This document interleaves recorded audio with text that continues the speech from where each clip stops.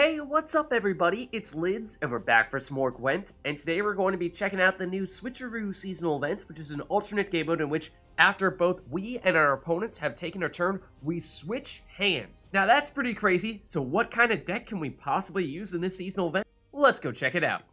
So the name of the game for this seasonal event is absolutely Nilfgaard Assimilate. And the reason for that is because Assimilate will, of course, boost our cards whenever we play a card that's not from our starting deck. And because we're switching hands with our opponent every turn, that's going to happen very often. So what our goal is going to be with this deck is to keep it very simple. Just focus on Assimilate, and then deliberately exclude some other good cards from our deck. You'll notice that we have many provisions to spare, because of course, whenever we have a big shiny card, our opponent is pretty likely to steal it. So in many ways, the ideal way to play is to play your one best card on your first turn. Then once you pass over your hand to your opponent, you have confidence that they're not going to have a game-changing card that they can suddenly use against you.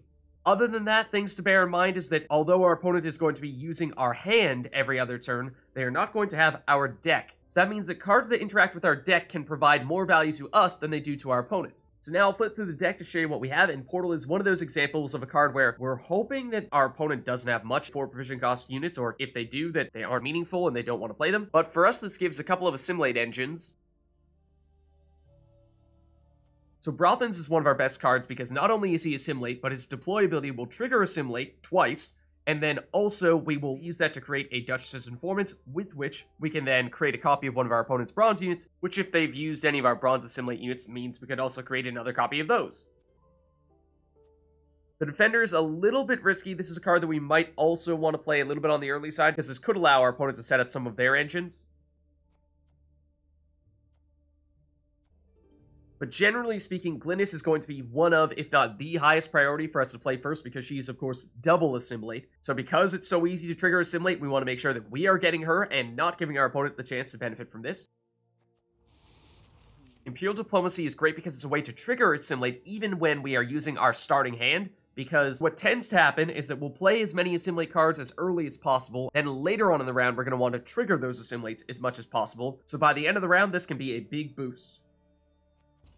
Then Impera Brigade is one of those cards that we can benefit from more than our opponent, because assuming we have a soldier out on the playing field, we will be able to also play the one from our deck, whereas if our opponent does not have any Impera Brigades, then this is more or less a dead card to them. And like Impera Brigade, Hunting Pack has the ability to summon a card from our deck. And Duchess's Informant is another one of our best cards in this deck because it can trigger the Assimilates even when we're using our starting hand. So again, this is a card that we want to try to play later on in a round once we have more Assimilates out there so that we can get more benefit out of triggering that. But we will see on occasion our opponents jumping at the opportunity, so we might need to play it earlier just to prevent our opponent from stealing it. Then Spores is just in case we have the need to reset. I deliberately did not include any Geralts in this deck because, like I was saying before, any really strong cards your opponent can use against you. So I think Spores has that nice balance of not being a shiny gold card that they're going to see and immediately try to steal from you, but does have sneaky value if you play it late on in a round and reset one of their big engines. And then Ducal Guard and Ffion Heavy Cavalry are going to be the cards that we are going to summon in using Portal. So ideally, we're not having these cards in our hand, we're leaving them in our deck specifically for that purpose. So there's a look at the deck. Overall, very simple. It is almost purely Assimilate. Like I said, we are leaving several provisions on the table deliberately because, remember, any strong cards we have, our opponent can potentially use against us. So a lot of the seasonal event comes down to just playing more strategically than your opponent and anticipating what they're going to do next. Especially because it is very likely that your opponent will also be running Nilfgaard Assimilate.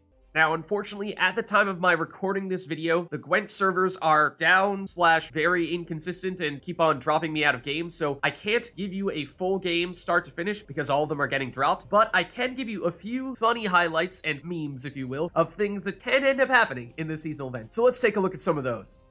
So to give you some context here, we're playing against a fellow Nilfgaard Assimilate opponent, and they have destroyed some of our best cards with those Vilga forts, and then also stolen our Braathens, and in doing so, they've accumulated a pretty large lead here. Because of that large lead, we see that they actually pass early, and this is a humongous mistake. Never pass early in this seasonal event, because you will see that we will continue to swap hands, and therefore we can continue playing cards here, and we will not have any card disadvantage. So given that, play however many cards you need,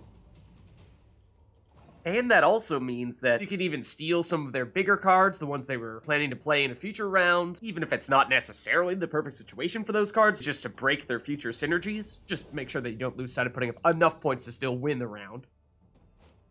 But that means as long as you can catch your opponent, you don't even really need to be that efficient. So at this point, we can just casually play whatever we want to play. There's no real rush here, because they so kindly gifted us all these additional cards when they passed early. So in short, whatever you do, don't be that person. Now I got disconnected from that match, so unfortunately there's nothing else to show you there, but I do have something funny to show you from a different match. Because they're going to get either the Duchess or Cahir, which are both good cards. Okay, they are going with Glynnis, which is a very strong card, but mostly in the longer rounds. Now they are going to use their leader ability to, well, replay their leader ability after this. And this could even be an infinite loop. This can actually be an infinite loop. They can play as many Anna Henriettas as they'd like right now, and they will do precisely that. Oh, man. Now, that is great to see. You love to see it. They say, why not? What are you going to do to stop me? The answer is, well, we actually can't. And it will even trigger Glynnis' Assimilate. So getting all the Assimilate 2s to go. So there is even more reason to go for this. Okay, they may have run out of time there. Well, interesting, to say the least.